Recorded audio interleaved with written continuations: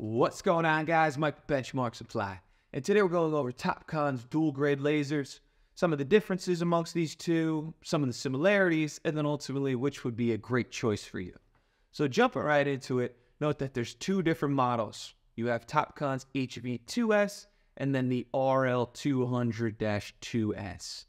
Both of these are phenomenal machines. There's really just two major differences and then one bonus difference, if you will. So the first difference between these two is the grading percentage. The HV2S can do about plus or minus 5% grade on both the X and Y axis. And then with a tilt adjustment plate, it can actually do up to about 15%. And now that RL-200, that can actually do plus or minus 25% grade on the Y axis only. On the X axis, it'll do 10%. But still, that is a phenomenal grading percentage and really useful if you do steep slope work. So that is your first major difference between these two. The next difference is going to be the working range of these lasers.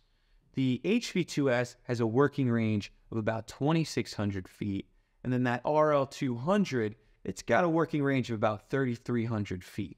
So this makes it much more useful in long-range applications. Now, there's that bonus difference, and it's really niche, but it's super useful for people who need it, and it's the RPM speed. So that is the rotations per minute at which the laser diode spins. On the HV2S, it's at 600 RPMs, and on that RL-200, it's at 900 RPMs.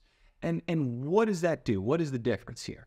Well, the faster that laser diode spins, technically the thinner that laser is emitted, and then when that receiver is picking up that laser beam, it's actually getting a more accurate reading. So in general, the faster rotation minute, the faster RPM, the more accurate readings you'll get. And this is actually handy for machine control. So, as you move farther and farther away from the lasers, your accuracy reading usually is off plus or minus 1/16 of an inch every 100 feet. But by having it rotated at a 900 RPM versus a 600 RPM is going to help save you on accuracy as you move away from the laser. So just another niche, but if you do machine control, especially long-range applications, you're probably going to want to lean more towards that RL-200. But to bring it all together, our recommendations are this. If you're not doing steep slope applications or any long-range work, the HV2S is a perfect option for you. But if you do need steep slope or long-range applications, you're probably going to want to lean towards that RL-200. And look, any questions, comments, or concerns, feel free to give us a buzz at Benchmark, and we'd be happy to get you benched in.